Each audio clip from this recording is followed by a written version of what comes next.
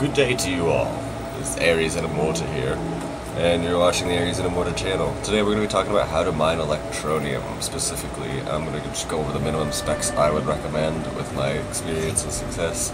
You're definitely going to need 4 gigs of RAM. You know where to go. Processor, quad core or minimum. That's like what my phone's running. This is for like bare minimum specs. Mobile mining output, you're gonna end up with like 20 hashes a second. It's not a lot. It's you'll probably collect like 3 to 5 Electroneum over the week.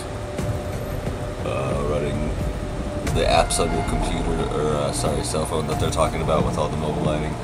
Hopefully I'll see more. There's obviously like way stronger phones coming out soon, so it may actually be worth it.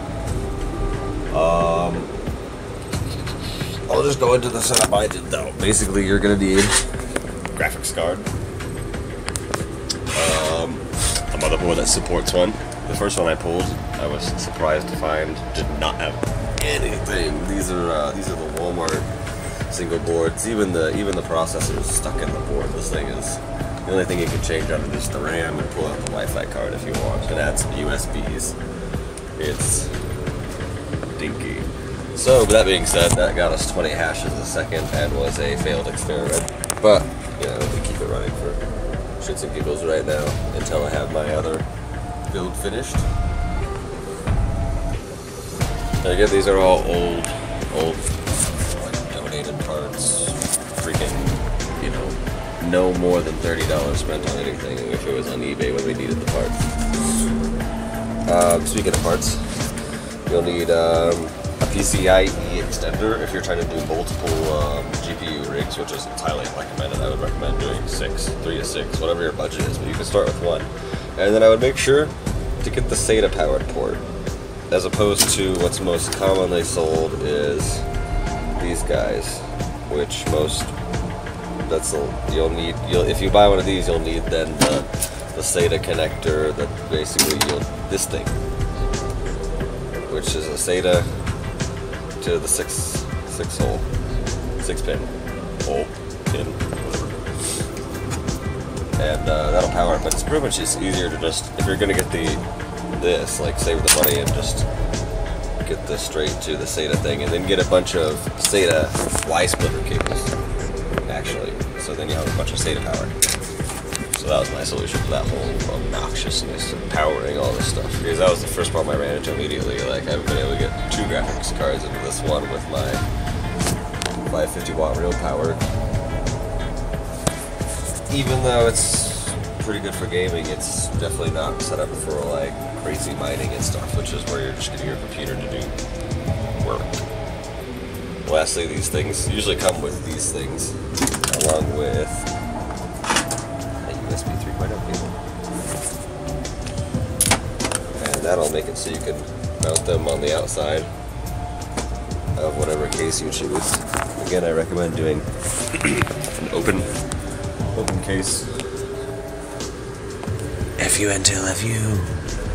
But in here we have the Athlon 2. It's a quad core.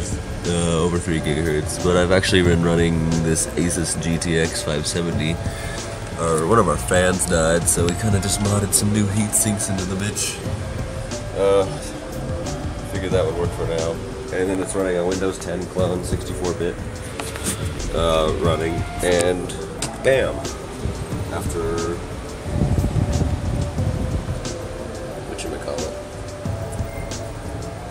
overclocking it successfully, we're pulling over 220 hashes a second, which is fantastic, because this is not a mining rig.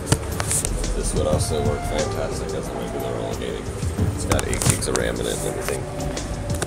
But it's all old. Everything in it is outdated. Beyond. I mean, they've got these now. And better. They got the 10,000s. Stuff, it's definitely worth it. Put all your old stuff to work instead of if you're trying to sell it or anything. I would put it back together in some functional set you can. That's another thing I'm doing here. I took this case out of retirement, gave it a nice paint job so that I wouldn't feel so nice about it. And we threw this Asus F2A55 in there for $30. And we'll try and get that up and running next. Hopefully with at least 2 GPUs and maybe even more. We got that extra third slot. But the next thing I think into doing is Raspberry Pis or something fun like that. But needless to say, we'll get to the software part. This part. Look for XMR Stack.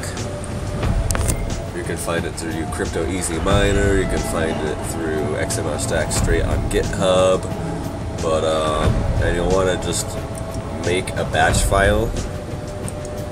Simply with wherever you save it, you're going to want to type the location of where you're keeping your XMR stack, and then just do -- no CPU, no AM. If it's NVIDIA that you're running, do no AMD. If it's no AMD that you're running, do no NVIDIA, and then do no UAC. This way, it doesn't ask you every single time, "Are you sure you want to run this?" Excuse me. Then you're all set to go. Also cite the location of the config file you saved.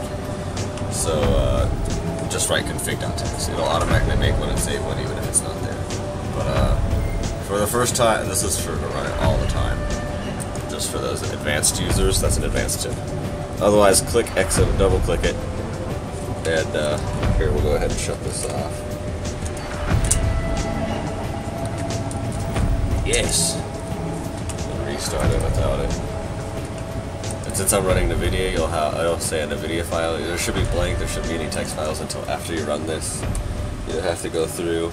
And for Electroneum, it'll ask you if you're doing Monero or Aeon. Type Monero, and then I use either EasyHash or ProxPool, but there's tons of pools for many of them, and whatever pool you do usually it'll start mining it, so make sure you have the right wallet. You'll also need an offline wallet. Oh man, I forgot. Go to the Electroneum site, the official site,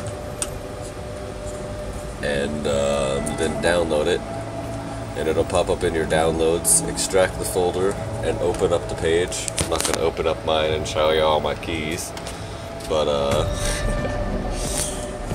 it's pretty self-explanatory. You'll take that and easily just I just keep the main one in like a simple text file, and you can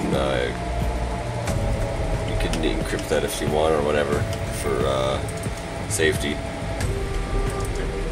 But yeah, insert your wallet address, and then just follow most of the instructions on there are telling you, if you don't know, just hit no.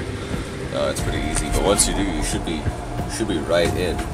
I disabled most of the stuff on this computer because it's on a pretty isolated, it's on its own personal network, which is isolated from the main, but it's working pretty good. It's working pretty good.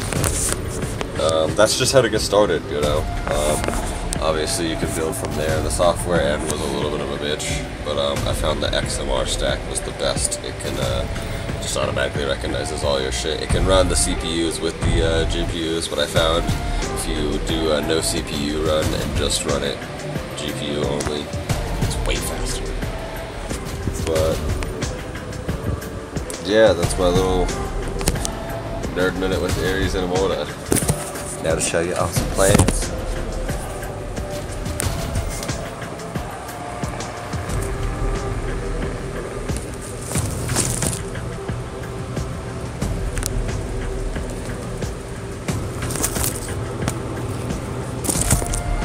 Can't always be out in nature.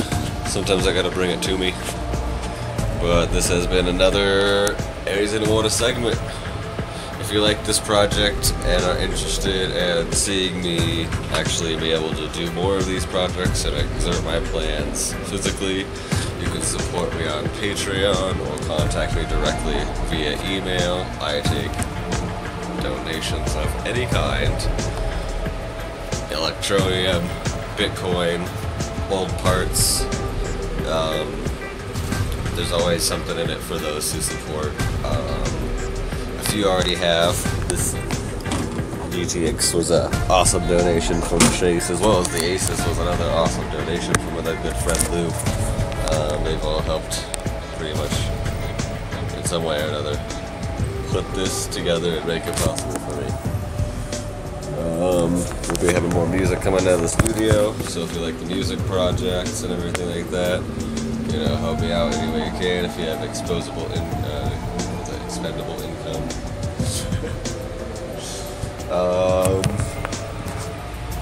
You can find me on Instagram, Snapchat, wherever, Twitter, Facebook, all the same name, baby. Ares.inamorta. Mad love, stay swifty, stay secure, stay informed, and we stay free. Ares out.